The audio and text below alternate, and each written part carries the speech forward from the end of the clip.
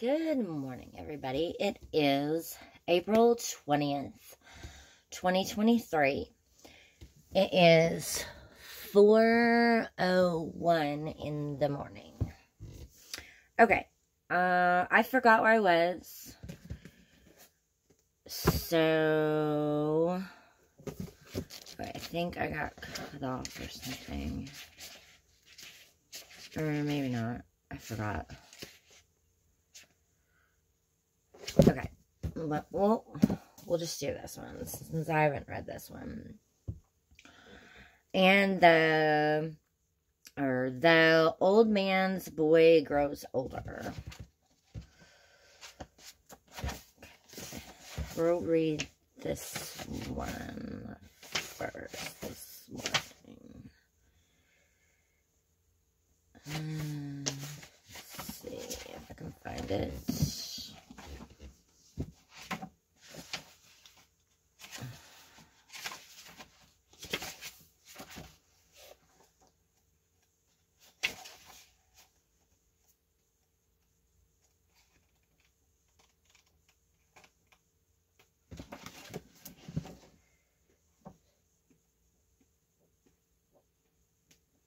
I'm sorry this is taking so long. I have no idea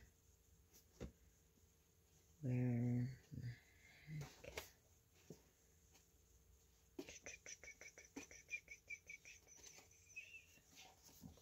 I have no idea how to find things in this book, evidently.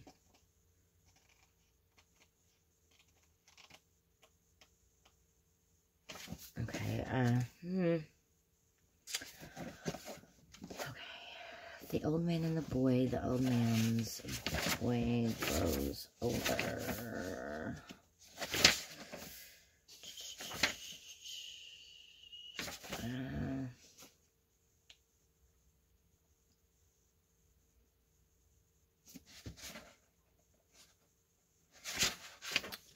Okay, I guess I'll just pick Who'd my fidget?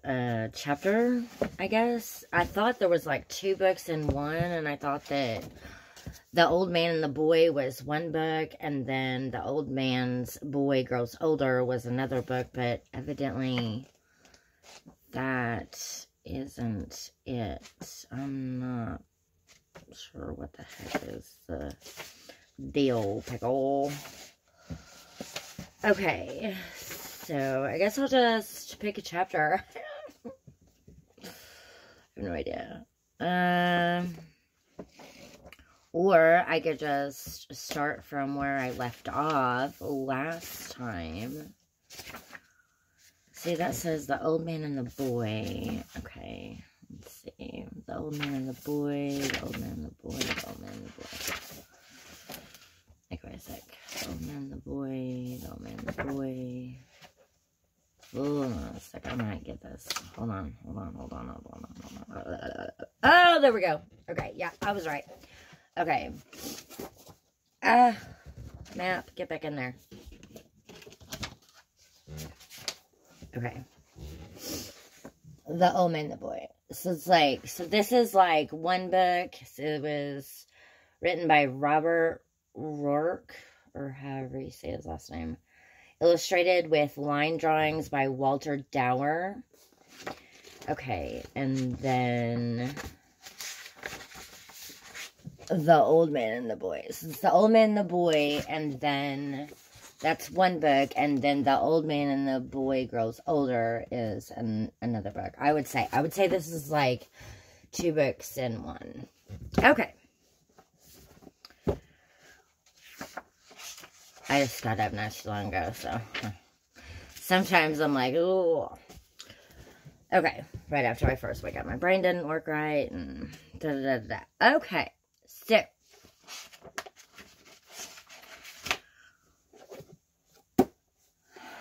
Alright. The old man boys grows older. And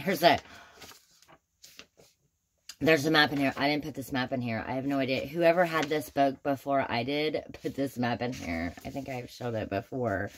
But I just thought that was so cool. Okay. So, forward. A word from the boy.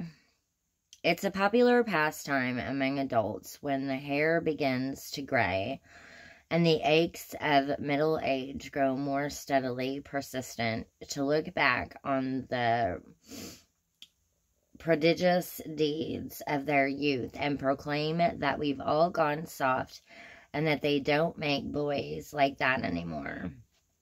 The old man had a theory about this. He said that as a man grew older, the miles that he used to walk to the little red schoolhouse grew longer. I am convinced, he said, that was schooling. I had took place no further than half a mile from the homestead, but the older I get, the older the trip seems to get. If you asked me right fast how far I walk through the snow, I reckon I'd say 10 mile without batting an eye.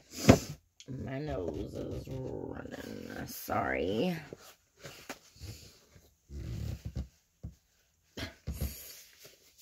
So embarrassing. This is doing this on camera. And whenever it does it in public, I'm like, I'm so embarrassed. Sorry. Okay. I wasn't paying too much attention to what the old gentleman was saying, except I caught the word snow. It was steamy August, and I was torturing the crank handle of an ice cream freezer. Or rather, the crank was torturing me. Sweat was streaming down my face, and only the promise of being allowed to lick the dasher kept me grunting at the task as the cream in the cylinder, surrounded by a mixture of cracked ice and rock salt, got stiff and stiffer. When it became almost immovably stiff, the ice cream was done, and I would be onto that smoothly creamy wooden paddle like a duck on a June bug. And there would be wonderful chunks of frozen peaches making lovely hillocks under the satin surface of the ice cream. This was known as soldier's pay, or extra incentive, and I was allowed an even start on the bulk of the ice cream with the family.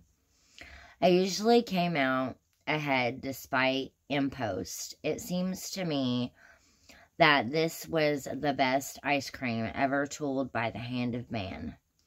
When you consider the miracles one used to work with, Jersey cream, sugar, eggs, and vanilla extract, with a few peach nuggets or cherries stirred into the mixture, they don't make ice cream like that today. They don't make life that way today either.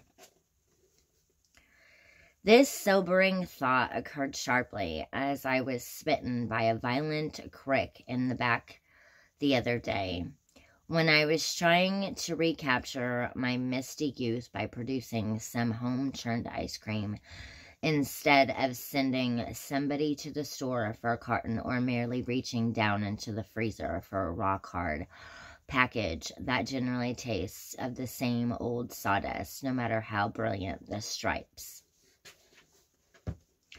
I reckon that in recent years, I've ruined an awful lot of good meat cooking out of doors in pursuit of youth. I will go fishing or camping just for the fun of being frozen or sunstruck, fly bit or mosquito chewed, anything at all as long as it's uncomfortable. I am a sucker for picnics and savor anything at all to eat if it's either raw or burnt and has sand on it. In recent years, I have consumed elephant heart, raw antelope liver, and half-cooked sand grouse or gazelle chops. Meat that had been flying through the air and gambling on the plains a few short minutes before. Let me catch a fish, and I'm not happy until I've given it a clay pack and shoved it into the coals. If it comes out half raw, it doesn't hurt the taste, even on a tongue that may have been jaded by 30 years of nicotine and honed smooth by Prohibition gin. Okay, so that is all for part 1. Forward. The boy grows older.